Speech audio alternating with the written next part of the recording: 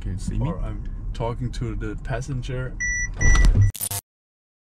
今天我们很难得可以来到宾士位于德国伊门丁根的测试中心。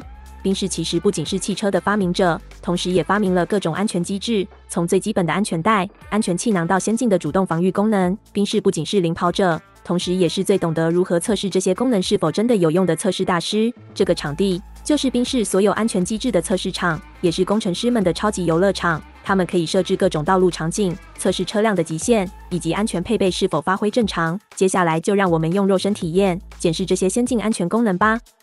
I will accelerate very fast, and again, I'm the worst driver ever. I will not react, and let's push our system now to the very last limit.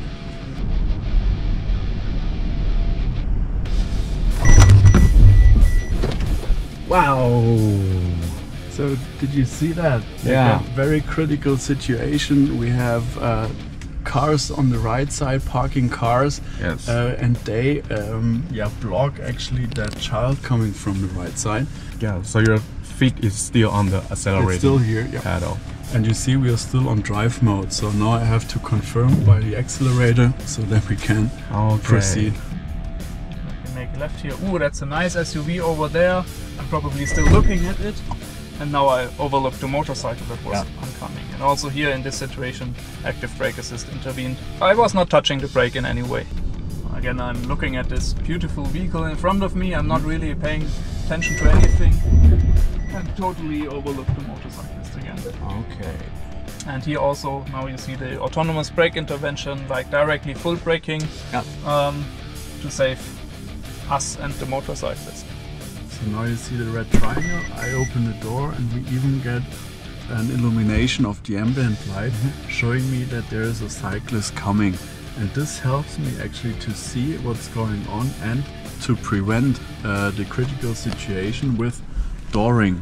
测试过各种安全机制后，宾士还想要降低一种道路风险，就是驾驶疲劳，所以他们成为全世界第一个在德国和美国能够合法上路的 Level 3自动驾驶车厂。这样的技术实际使用起来，和现在常见的 Level 2有什么不同呢？ Lights and also with the A of the in the instrument cluster for the vehicle ahead. So when I press the button, now it's flashing. That's while the system is starting, and when it's available, it's staying solid, turquoise.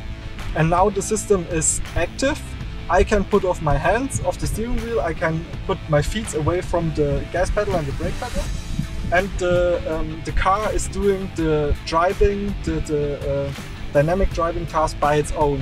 So maybe you recognize there was a vehicle cutting in. The system is doing that all by its own without that I need to do anything. So while this vehicle is driving in that mode, you are able to do secondary tasks like watch a movie, write an email, something like that. You are able to have full access to all functions of the head unit. So you can, in boring situations, in traffic jams, you'll be able to do other things which are not so boring, like following the vehicle ahead.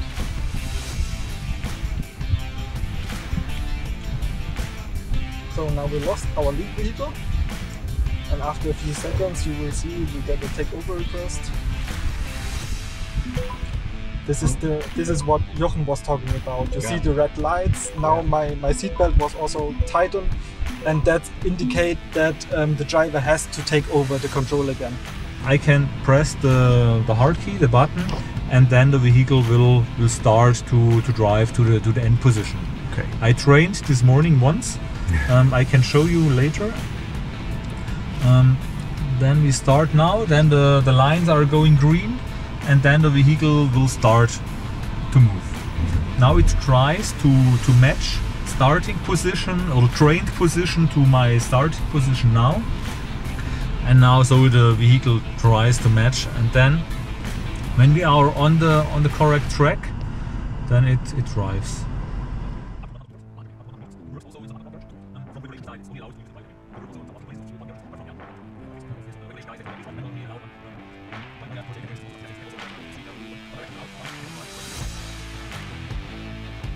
Where you will see information about the height, the suspension, the drive, the height itself, where you can level up the vehicle itself, and then you also have here the camera button, and now you see the front of our vehicle, we see the tires. The real big benefit is when I have a steep hill like in here, up here. That's going really heavy up, that I say, okay, now I can really focus here also on the view in here, because now the hood is covering the road, and I can't see the road anymore here through the window, but I can see here where we are driving, and I can just follow here this picture, that we are now here on the upside path without seeing what's going up.